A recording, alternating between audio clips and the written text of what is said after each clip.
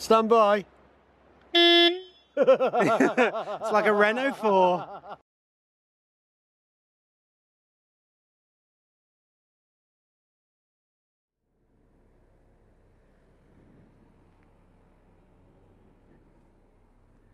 So, Mark and I are here from RiderCamTV.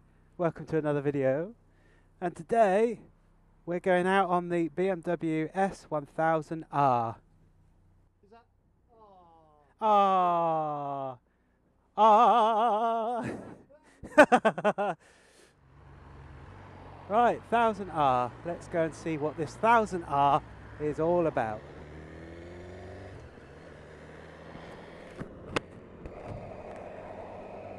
Well, first impressions. It's a sports bike, right? It's not as cramped as the S1000R, but I guess this is the naked version. Either that or my hips have got used to riding different bikes of different heights. I don't feel too cramped. Although it's taken a lot of my brain power to actually work out where the pedals are, because they're kind of hidden away. But it's got some poke. Now this bike, I think, is about 205 kilos. It's got 165 brake horsepower and about 114 newton meters of torque.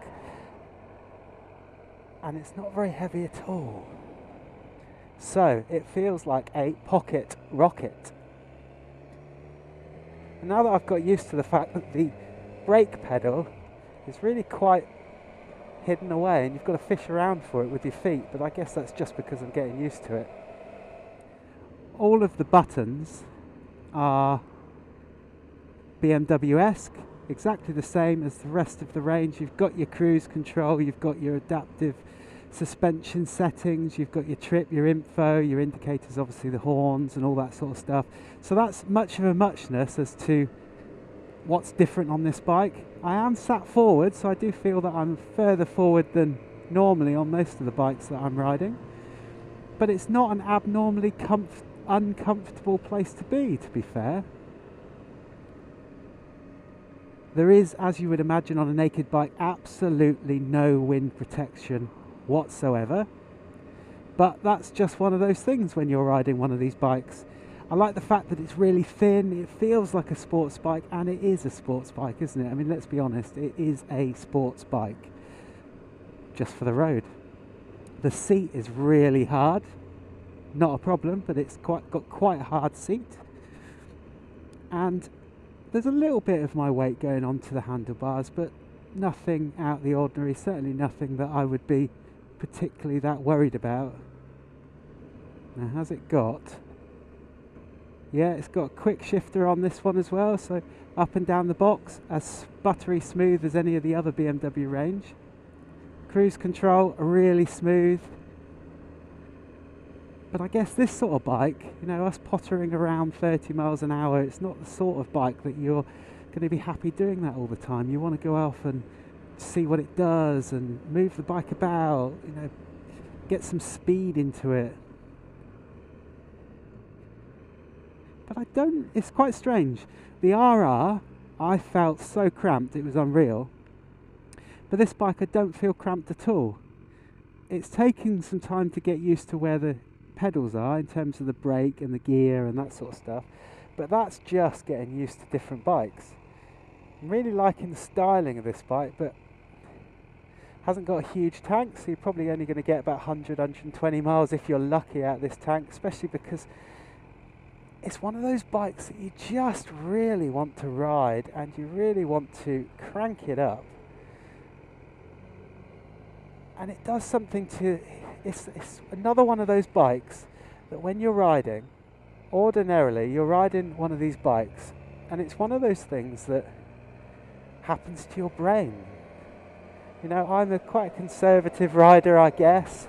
You know, I try and be sensible, I like to have a bit of fun as well. But I like to stay in the realms of the speed limit, and you know, for the second that I've been on this bike, it's just telling me to just push me, Toby, go faster, go faster.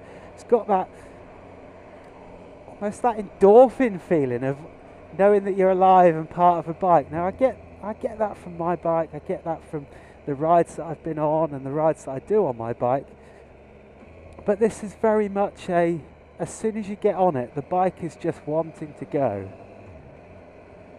And 165 brake horsepower, I mean, that is just insane on a 200 kilo bike. That is an insane ratio. It's got a nice little burble, this bike. That burbling engine, you know you've got some power under the hood here. Now there will be a lot of people probably scream at me saying, well, this isn't much of a touring bike. I think it's probably one of those bikes that you can do anything on, but you've got to want to do everything on one of these bikes. You know, it's very easy to say this is a bike you should have for touring, this is a bike you should have to ride around the town, this is a bike you should have for Sunday rides and that sort of stuff and going out with your mates.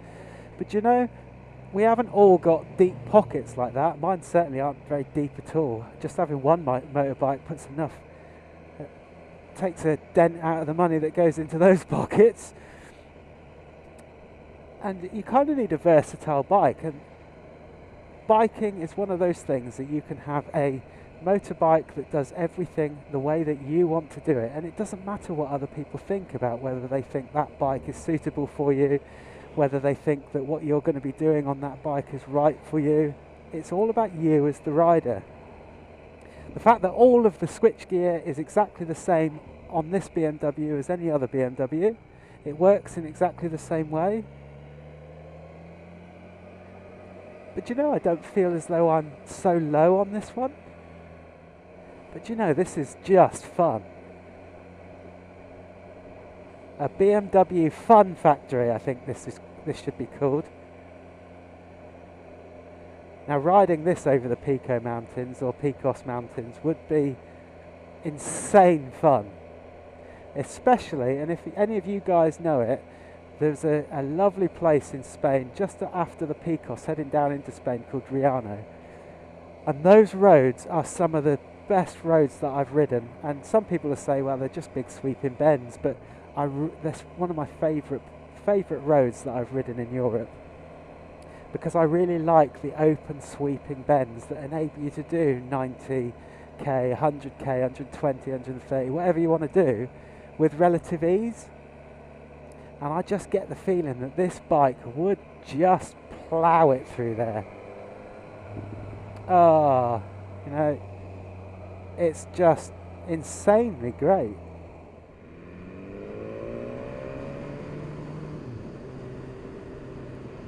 Very nice. I like the fact that the tank sticks up. It's quite a big tank and you kind of sit into it, so I can literally hold on to the tank with my knees, just to get a bit more stability when I'm going around the corners. And you know, I've not been one for chucking my arms and my legs out, but this really makes me want to put my leg out and see how far down I can get on a corner. It really does. So let's have a bit of a talk and look around the bike. So on this dashboard, it's the white dials, and I'm not sure whether I like white dials. I don't. Do you not? No, I got rid of the car because it had white dials. I'm not sure that I like the white dials, but it goes with the keeping of the bike. You know, it's a sports bike and that's what people like. It's got all the information readily available to you, your average miles, what gear you're in, what speed, your fuel, your temperature, what mode you're in, all that sort of stuff. Happy mode or sad mode? Happy mode. Okay. It's always happy on this bike. And you've got your other indicators there. It's a standard setup there, and I guess that in 2018, 2019 they might well change these the same as they're changing around the whole of the range, because it's kind of a little bit dated now. But the bike, as I sit on it, because Mark's going to do some wizardry with his camera, as I sit on it, my legs aren't up as high as they were on the RR. So not only are my legs not as high up, I don't get that problem with my hip feeling like it's going to pop out, but the handlebars, they must be slightly different because I'm not over so far. There is a bit of weight on my wrists, but not as much as I thought there would be on this bike. And certainly when I rode away, looking on this side, the brake pedal is really quite small. So when I first got on the bike, I was doing that, trying to find it, but it's really quite close to the bike. So you've got to really fish around. But I guess, like I said when I was riding, that's one of those things that you get used to, and it's a bike that I've not ridden before. So it's really quite small. Pegs are really nice, they're really good.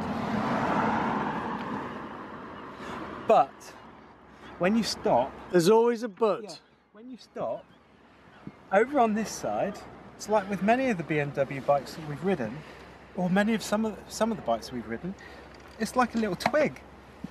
And it almost feels like the bike is going over way too far. So without a centre stand, I'm wondering how easy it would be just to pick your spot to park at any time. So this bike has got massive Bridgestone tyres, which is really good. Bridgestones are one of the good tyres for sports bikes. It's got a chain, as you would imagine. Now Mark and I aren't great fans of chains, just purely because of the adjustment, but on a bike like this you kind of need a chain, and see how big it is. I mean, that is a massive chain, isn't it? Can I just try something? Quite flimsy. That looks really tacky. Quite flimsy. Yeah, that's flimsy plastic, and again, all of this space here. But I guess it's a sports bike, you know, this isn't a bike that somebody's going to use to go off-roading like we would on our adventures. This is a bike that people are going to use for all sorts, but they're going to keep it nice and clean, aren't they? And again, you've got all the wizardry and stuff in here, again with a red spring there which matches the bodywork.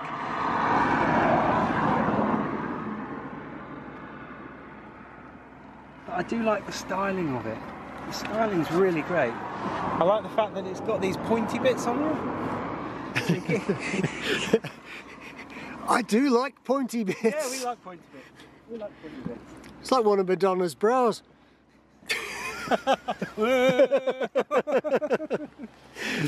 And then on the front, coming round to the front, we have got old style bulbs in there, which is quite strange in 2017. Old style bulbs. Most of the range of BMWs have got LED lights front and back. It's got LED indicators, so why not have LED headlights on there as well? I'm not sure how easy they would be to change, but while we're at the front, look at that massive radiator, and you've got two of them there. So again, no protection, but you know, you can pick up some horrible stuff on the roads that could bang into there, so I'm not sure whether I would put something there to protect them or not. But mudguard doesn't come down very far, does it? Not very far. That's going to get bashed by everything. It will do, won't it? But I guess we're talking about this bike from a let's go touring around the world, ride on different roads kind of perspective, and it's kind of quite difficult reviewing a different bike and putting yourself in somebody else's shoes, because I ride an adventure bike all year round, every weather, and yet this isn't an adventure bike. Every weather or all weathers? All weather, in every weather. Just picking holes. But it's not an adventure bike, it's a sports bike, but it's a versatile bike. You can do anything. I've seen people strap amazing amounts of stuff on bikes like this to do tours. It's a great bike, and I tell you what, it goes like beep. It goes so well. But there's nowhere to strap anything. No, you can't get a strap on for this one. Okay. But it has got a little pouch in here. A little pouch. Everyone needs a pouch. Oh, look at that. Oh, a little glove box. Oh, you can put loads in there, Yeah, can't you? You can put your pen in there. Well, you've got like a your Tic Tacs. Yeah, a little opening for a couple of gummy bears. Keep you going. A bit of Kendall mint cake in there for those times when you're caught short.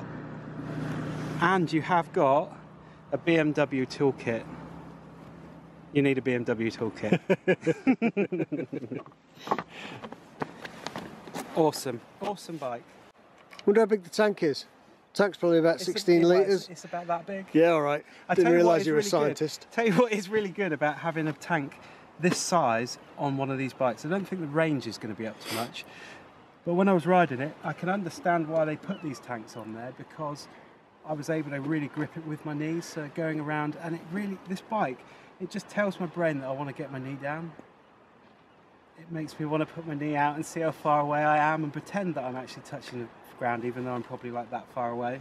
But there's not much in the way of refinements like we're used to on our adventure bikes or on that bagger, there isn't. The refinement is in the engine and the way that the engine works.